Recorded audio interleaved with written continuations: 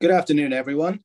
We'd like to thank you for joining this NWR hosted webinar with ASX listed Prospech. The ticker there is PRS. Just some comments on admin. It'll be a 20-minute overview of some slides from the company, followed by a 10-minute Q&A.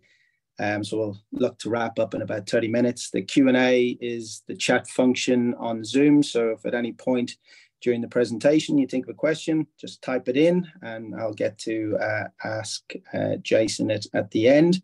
So on the call, we do have Jason Beckton, MD of European critical minerals focused Prospech. Jason is actually calling in from Slovakia, where there's meant to be great internet, so we shouldn't have a problem, where he's overworking on the exciting suite of licenses they've built up over there with the experienced team that they have on the ground. Jason's going to provide us an update on PRS post the exciting acquisition they announced in Finland, focused on rare earths and lithium.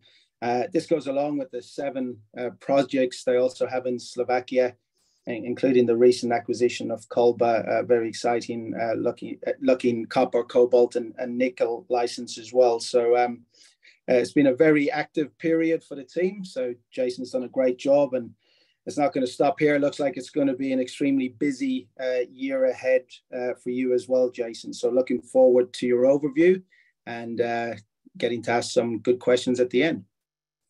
All right, thanks, Aidan and NWR. Obviously, we look forward to presenting what has been many years in the making, this suite of assets, and we'll go through it one by one. There's basically the overall message is it is a transition for the company, and there are some forward-looking statements because of the nature of the entity. We're an exploration group. So just to capitalise, I guess, on the current situation, we have 4 years ago started a search of assets in Finland, and that's culminated in the recent deal with Prospech and Bambara Oy. We'll talk about that shortly. We have a heritage here of 5 years operations in the EU in Slovakia, and we'll talk about the benefits of Slovakia plus Finland shortly. Drill-wise, which is the key to value, we know, we're shortly in the field. In fact, tomorrow I'm in the field in Kolba to finally check the carefully planned program of drilling a shear zone of copper, cobalt, silver, nickel at Kolba. Another project we've been following and finally secured after 5 years. And we'll also talk about the equity markets here in Europe and the recent legislative changes for the better. The capital structure is as a result of our drilling efforts in the last 4 years. We haven't, frankly, had a breakthrough success. We do have a large suite of gold, silver assets, epithermal, which has been our wheelhouse in the past since Palmarejo days. So we do like those types of assets. They do require a lot of drilling, however, and we've been drilling at a rate that we need to increase, and that's combined with the recent encouragement of picking up critical elements. We do see a transition for the company to pick this market cap back up from its current low base, in our view.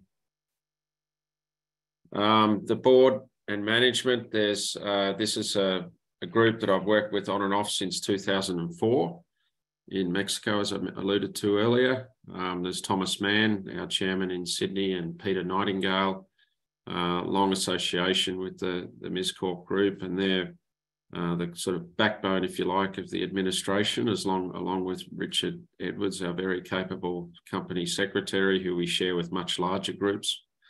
And then there's John Levings, who came in by dint of one of our largest shareholders, the Salim Group, who's an excellent geologist, famous discovery geologist from Tennant Creek, and Steve Gemmell, who's a very precise mining engineer and makes sure we're picking up all the data and getting it in a format that's correct for the ASX.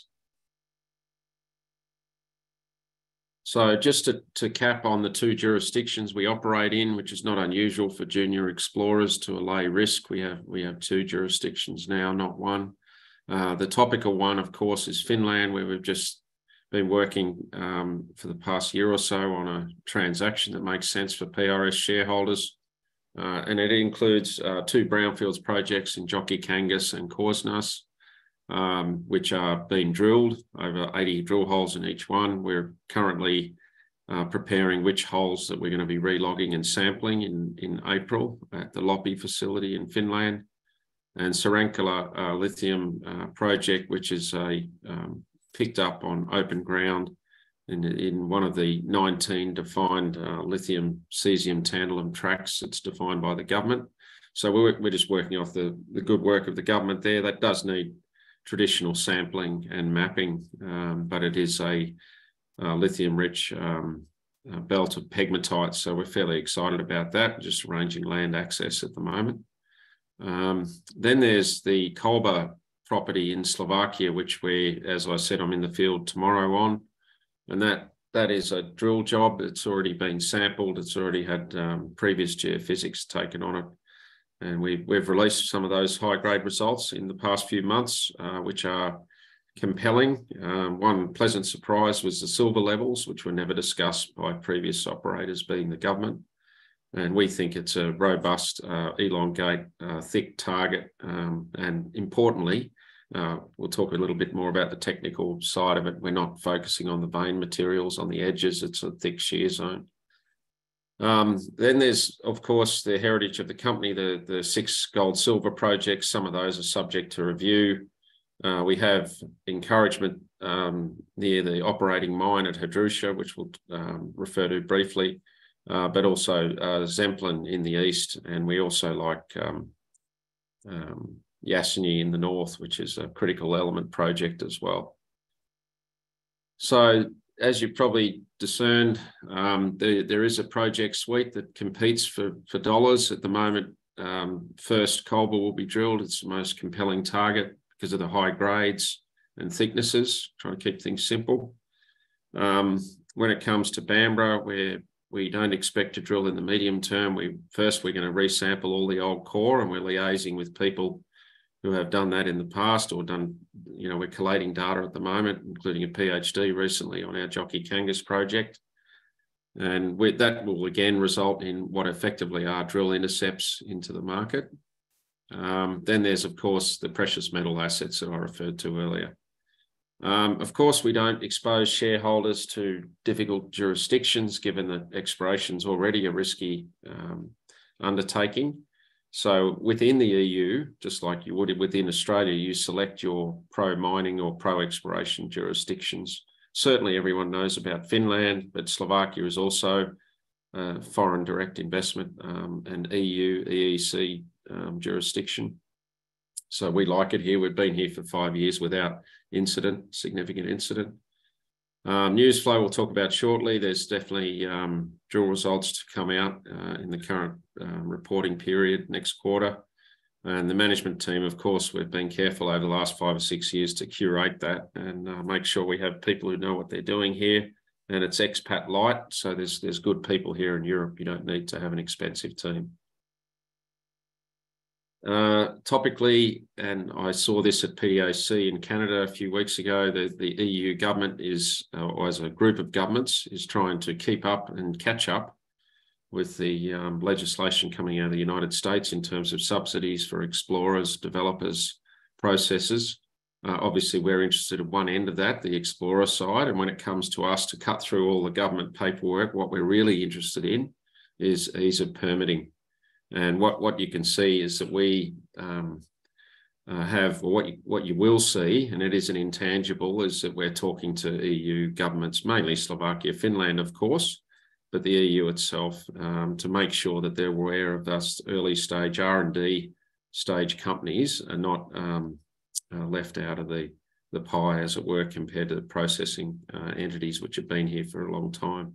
So there has been a bit of a shift there. They've been talking about it since 2012, making the EU a better place to explore. But this is now really being linked to subsidies. So that's what catches the attention of federal and, more importantly, in fact, local governments. So we think it's worth remaining engaged on that side of things, but I won't labour it because the best way to value is, of course, drill results. Finland, we've covered this largely. I think most people are across the fact that large foreign entities, including the largest companies now are in Finland. For example, Kittilä Mine, they're spending Agnico Eagle are spending over $4 billion building that in northern Lapland at the moment. So foreign direct capital is pouring into Finland. What we know about Finland as well is it has an excellent free government database with surprisingly open projects. Obviously, they're not resources or reserves, but we are building that towards that goal, particularly at Jockey Kangas, which I'm working on at the moment. And topically, we got some advice yesterday on which holes to select for sampling in April. So that's, as usual, the harder you work on something, the easier it gets. But what I like about Jockey Kangas is that it's also adjacent to a new mine that's being developed, a vanadium ilmenite tailings reprocessing facility at Otonmäki. So it is a primary industry area already. Korsnäs is a formerly mined area. We'll talk about that at the moment, the upside that remains there, particularly with respect to a tailings dam, which is topical. And Sorenkala, I referred to earlier, needs standard mapping sampling to pour more detail into what are grossly sort of identified pegmatite zones, but we need more information before we make drill decision points. Jockey Kangas, as I referred to, is a rare earth project, which in fact, if you look at the image on the right, we surround two non-JORC resources at Katajakangas and Kontiaho. We know that those high grades lead onto our ground. We're just getting it into 3D at the moment. And aside from that, we will be resampling those holes that were drilled by others up into and including 2011. So for me, this is a brownfields job. We just need to sample those 20 odd holes and get on with it and start drill permitting and obviously advance the tenement to being fully granted and drillable. You can see here some of the more detail. There's some grey exclusion zones with houses. They can be negotiated. The blue area is topical. That's a third party that are developing the vanadium mine to the extreme bottom right, where you can see a lot of green dots. The green dots are government drill holes that are in their archive down near Helsinki at Loppi, and we can select some of those for resampling, which we're doing at the moment. And I hope to send that over the weekend to our friends at that facility to get the core ready. So long story short, drill results from Jockey Kangas, but we didn't drill the holes in the near term. Korsnäs, again, same job. We'll also be resampling holes from Korsnäs. We're just selecting which ones there as well. John Levings is helping me with that. Importantly, this was a mine for lead. And of course, the geologists and engineers were astute enough to recognise they had rare earths in amongst the lead, and they did some pilot test work before production ceased. So there's in fact unmined lenses that run to the north from that mine where we are. And we believe that there is potential. We have to get it exactly right in 3D. There's potential for up to 20 metre wide carbonatite zones. Veins is probably not the right word, but dikes. And we think, there's wide open opportunity here because it was a brownfield site, but it was focused on lead production. So there's also the broken dirt at the tailings dam that we're going to evaluate in 3D once we get hold of the topographical information to get some volumes. So again, brownfields job without being too much technical jargon. Sorenkala, Finland, as I said, it needs standard sampling mapping. We're getting the tablets set up for that. We hope the snow's low enough. I believe it will be in mid-April to start that recon work. And so that the news flow out of that will be rock chips more than anything. And we obviously have a settled area, so we can't sample every square metre, but we're looking at the ridge tops and the outcropped areas to start with. And we have some good information from the government on where to go. The entire belt, as you can see, the lighter red colour, we haven't pegged. There's other competitors to the south, but it does remain open to the north. And I would stress there's other lithium cesium tracts that we're looking at elsewhere in Finland on open ground. Slovakia is where I am at the moment because that's the next drill job, and I'll take the information on the jurisdiction as read. but it's basically a pro-mining jurisdiction. And in fact, we surround current modern gold production here at the Rosalia mine at Bankska-Styvnica, which is our only EU office at the moment. Given that our people can work in Finland, there's no need to duplicate there. It's like moving between New South Wales and Victoria, etc. There's some background geology. We are part of a belt that is gathering the attention of large companies, particularly to our south in the Tethyan belt, such as Dundee, etc., Freeport. So we think this is a good place to be for larger gold systems and silver, and also some antimony that we've been working on, and tungsten at Yasny. So I won't labour this one too much, but it is certainly a very active belt, and I attended the Western Tethyan Day at PDAC on March 6th. So it's very topical right now for a lot of foreign investment. In our case, we're focusing as the central project there at Kolba. What this is a result of collating the old information, including free LiDAR topographical information from the forestry people, so a very permissive environment to work. We've done some modern geochemical sampling. You can see the grades there on the left. I like to see grades of copper over 1% and silver over 100 grams per tonne, and we've got both of those.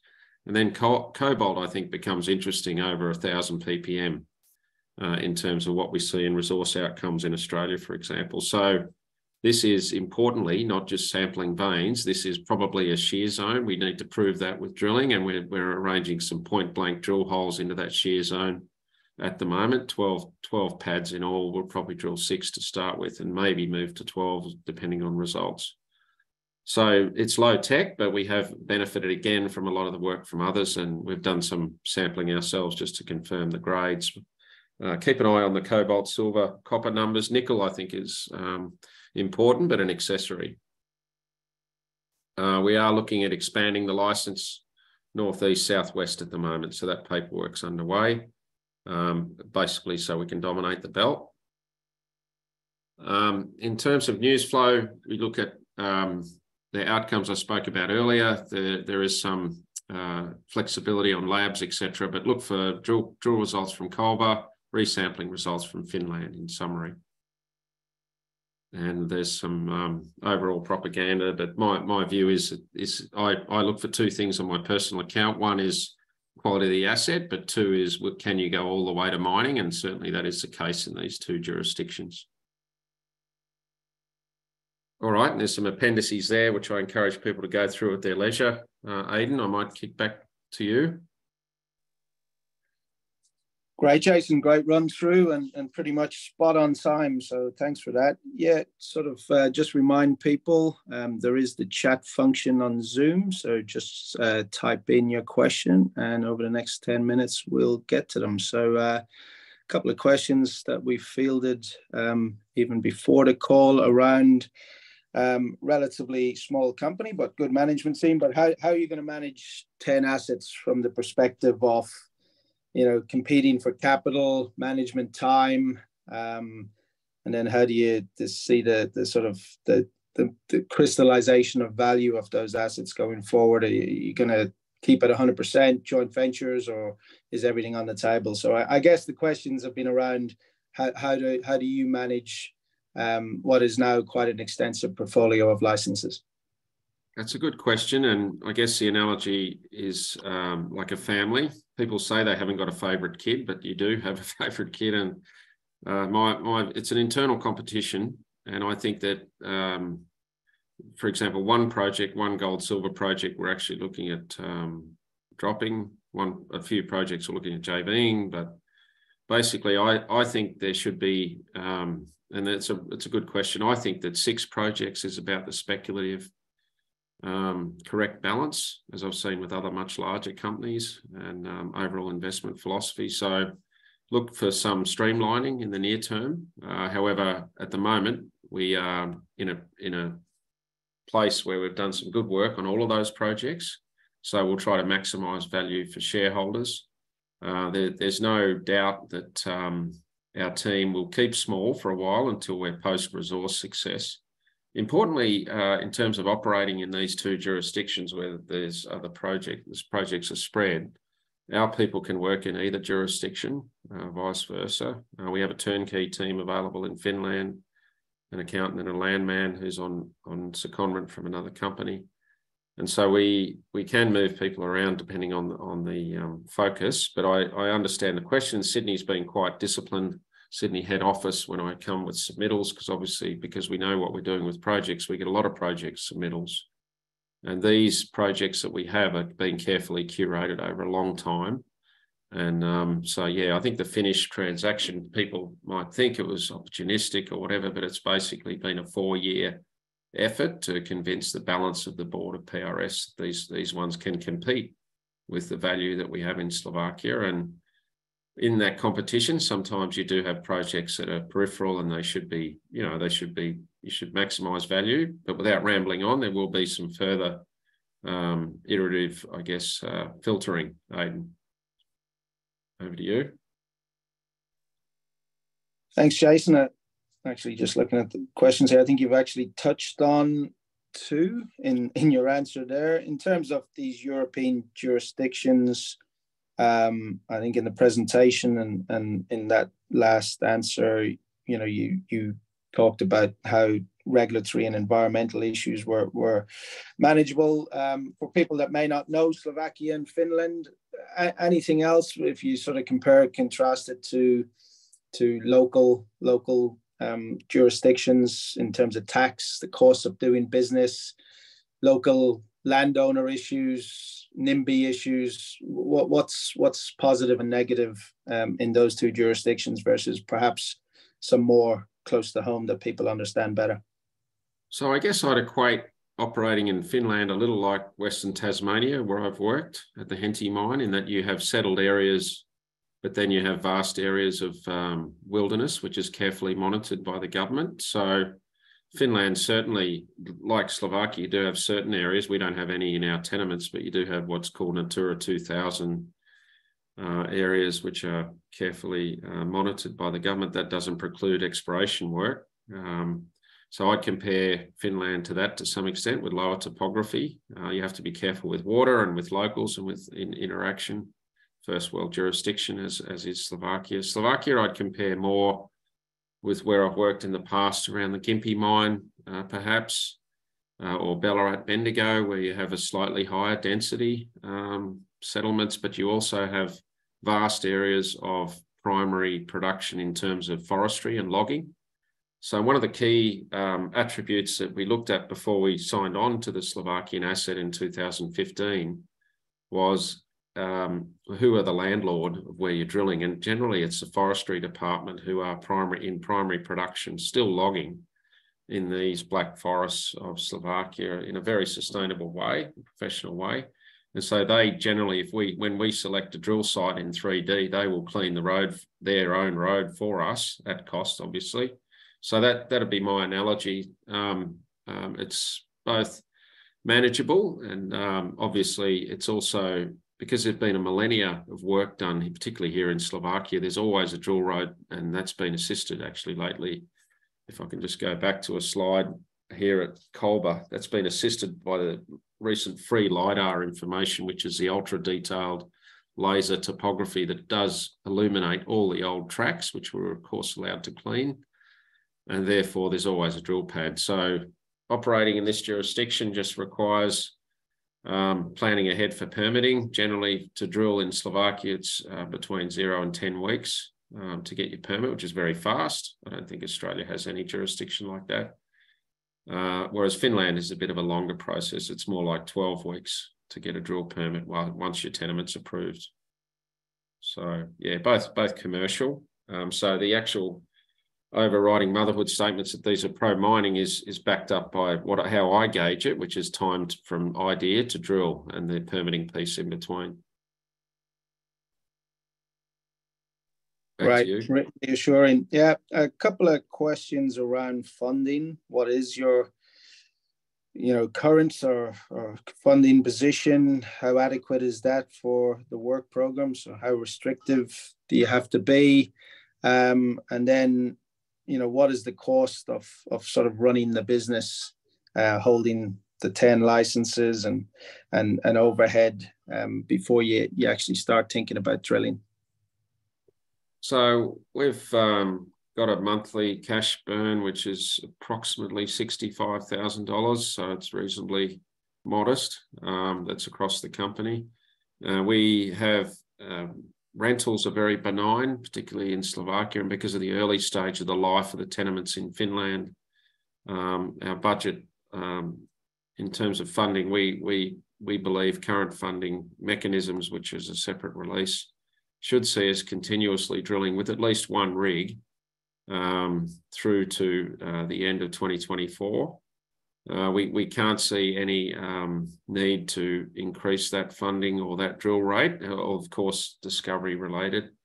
And we don't have a high expat cost. There's just myself and John Levings in the field here because of the depth of the expertise base here. So that's why the cash burn is quite modest. Obviously, we're very careful given the company's size about where we drill, but there's also a bank of 110 planned drill holes on the gold assets, including Buchanech, which is ready to go, which is got over 800 working. So bottom line is we do put time into being careful with shareholders' money on the drilling, and that means that drilling probably could be increased in its rate. But at the moment, we've got enough to test all the current target list through to the end of next year. Great, thanks, Jason. Just going back to Finland, you mentioned the 4-year effort to get it as part of the portfolio. Perhaps provide a bit more color on that and Bambra, and then the transaction itself. Yeah, so Finland was in 2017, we were advised it's good to have Scandinavian projects. However, subsequent market meant that we could get the company public with Slovakia alone. And correctly, the PRS board decided that the Finnish assets were too early stage. There were, in fact, other assets in Finland that we've since dropped, such as Jolmavara in the north and Saksjärvi in the south, copper nickel projects. So these are the result of, possibly Bambra, which is the company that we're transacting with. That could have been a standalone company. However, in terms of management time and benefit to PRS shareholders, with my PRS hat on because I'm also a Bambra shareholder, this had to be reviewed independently by our independent directors, John Levings, Steve Gemmell, Peter Nightingale, and basically they designed a transaction that in overall equity size for PRS shareholders represents about 1% of the equity of PRS, which is acceptable to Bambra shareholders, being 6 of them, in that we recognise that we will recover that value with drill results. So basically it's a very friendly transaction and a very soft transaction in terms of size, but that reflects the fact that we had some common directors. And we wanted to make sure that all shareholders of PRS and Bambra were getting a fair independent view on it. And what I can see is drill results straight away mean that the Bambra shareholders, who in the end will hold PRS scrip, we're all sharing the risk and the reward together. So it's quite a normal transaction of putting money into the ground and then shares at the back end, less than over 250,000 worth. So it's quite a benign transaction, Aidan. Great. Thanks, Jason. We've time for a couple of more questions, so type them in the chat and I'll get to them. We got one just on the Frankfurt listing, the rationale there. What do you think it brings to Prospech and the current shareholders? Well, one thing it brings is I don't have to, when I present the project to potential shareholders in Frankfurt, Zurich, or whatever, I don't have to talk about geopolitics or jurisdiction. We can just talk about the asset. And there is a deep pool of EU investors who are interested in being involved in this exploration stage. They're not necessarily interested anymore on investing through the London Exchange. And one nuance that escapes people is that, yes, of course, ASX listed only companies have central or German investors, but they're an elite, very small group of wholesale investors, whereas we want to be involved to the full market, and that involves people on the buy side in their own jurisdiction, which they're comfortable with. And so we can't see the downside really, particularly when you've got family offices, for example, recently making decisions in Germany of investing through Frankfurt only. And I think that any company operating in the EU should have the ability for retail and wholesale EU investors to trade the fully fungible stock, by the way, with the ASX. They should be able to trade their stock while they're awake. And that's compelling for me, is creating demand for PRS stock. And that's my role in a way. Also, it makes our job a lot easier in future fundraising initiatives, including potential government groups investing in the company once we get more advanced. So I think it's got very limited downside. It's a logical step to take for an EU operator. Great, Jason. Just conscious of time, the 30 minutes is up. Maybe just give you the opportunity to outline to the participants on the call the key items of news flow to potentially look out for over the next sort of 6-12 months. What are the big ticket items that's going to move the needle? Yeah, so of course, values from drill results. So we're drilling shortly at Kolba, and we're sampling drilling in Finland for both Korsnäs and Jokikangas. And so therefore, potentially we're drilling a Pukenech gold-silver project that's subject to debate. But we know that's our job, is to drill targets and carefully selected targets. So anyway, drilling results, my view is it should be in April, mid-April. We're drilling Kolba by. We're just getting a rig organised, subject. Obviously, we had to complete our fundraising. So good thing is there's rigs available. So yeah, I guess the one comment there, Aidan, to cap off, is drill results visually from April onwards, and then chemically from the lab from probably early May onwards. Excellent. Thank you, Jason, and thank you everyone else for dialing in. I think that was an excellent run through, good questions. We're pretty excited here at NWR to be involved with the Prospech story now and communicating it to the market. I think it's clear we've a lot of messaging to get out there in the next 12 months, and it's going to be a very, very active period on the ground in Slovakia and Finland, and hopefully that translates to stock market activity here as well. Thanks, Jason. Going to be a very exciting year ahead for you. Thank you, Aidan, and thank you for everyone for attending.